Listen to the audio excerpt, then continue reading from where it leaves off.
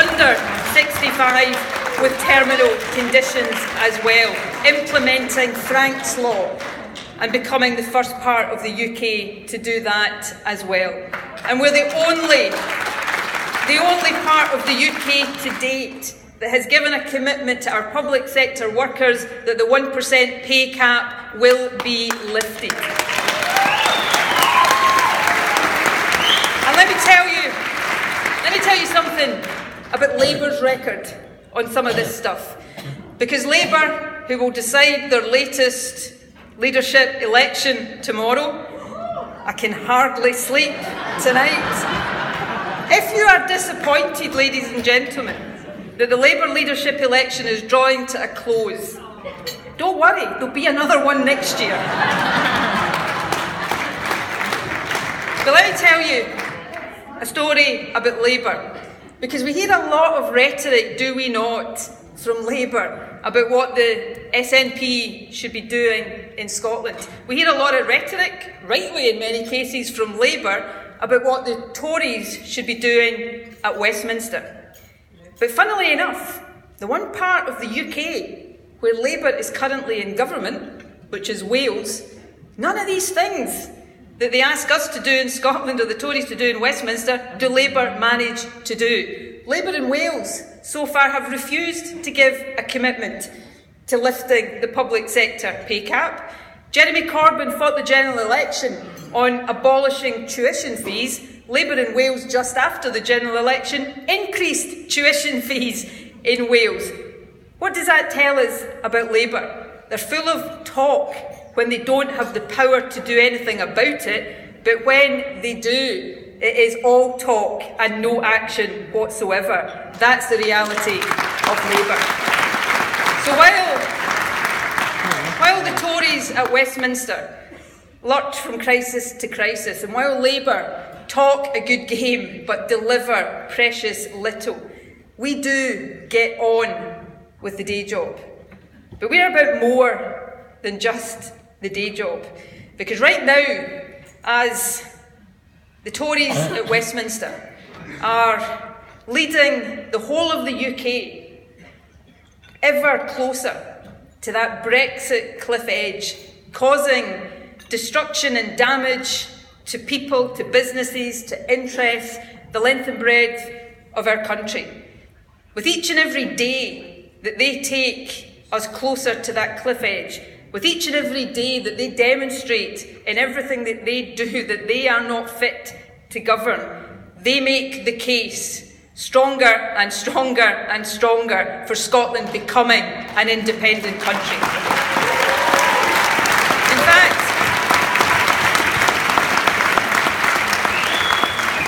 fact, I should have told you this at the outset, because I mentioned all these achievements of this week alone. I have to say, there was an even bigger achievement this week. As you know, I went down to London on Tuesday to meet with Theresa. Theresa. I am in first name terms, yes. It's not always Theresa I call her when I'm in first name terms, but... And after that meeting, which, you know, I thought, well, okay, we didn't make any great breakthroughs, we didn't emerge as the best of friends, but it was, to use the diplomatic word I used to the media, cordial. But when I was sort of in the car coming away from Downing Street, I was looking at Twitter, you might have seen this, and I thought, God, that meeting went a lot better than I thought it had, because Theresa had tweeted, the UK and Scotland must continue to work together. So, it's official. You see, there's lots of you keep saying to me, gonna just declare UDI? Well, it turns out we didn't have to, because Theresa did it for us on Tuesday. Friends, the serious point is this. The case for independence grows stronger by the day. Not because of anything we do, but because of the evidence mounting before our eyes of the damage that staying part of the UK will do to Scotland. Now, we may not know yet the date of our destiny, but we do know this, and I know this more and with more conviction than I ever have before, that this country of ours will become independent. And our job is not just to allow our opponents to do our work for us, although I'm happy for them to do it as much as they want, but our job is also to make and to build and to strengthen that case on our terms. You know, in the new year, the Growth Commission that Andrew Wilson leads at my request, looking at how we use the powers of independence to strengthen further the economy of our country, looking at difficult issues like currency. The Growth Commission will publish its work and provide us with the foundation for taking forward that economic case for our country becoming self-governing and independent. So what I want to leave you with tonight, friends, is this. There is no doubt of the direction of travel of our country. I know we all want it to be yesterday. I wish it had been in 2014. I want it to be as quickly as possible. But we have the case to make and the case to build.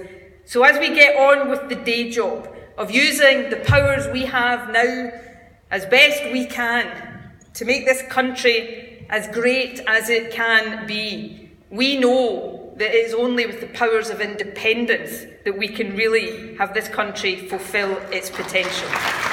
So let us, as we celebrate our National Day, St Andrew's Day, let us tonight, jointly, collectively, and with passion and conviction and belief in our hearts, rededicate ourselves to that goal. Doing the day job, delivering for the people who elect us, but making the case, winning the case for Scotland, our country, becoming an independent country. Thank you very much.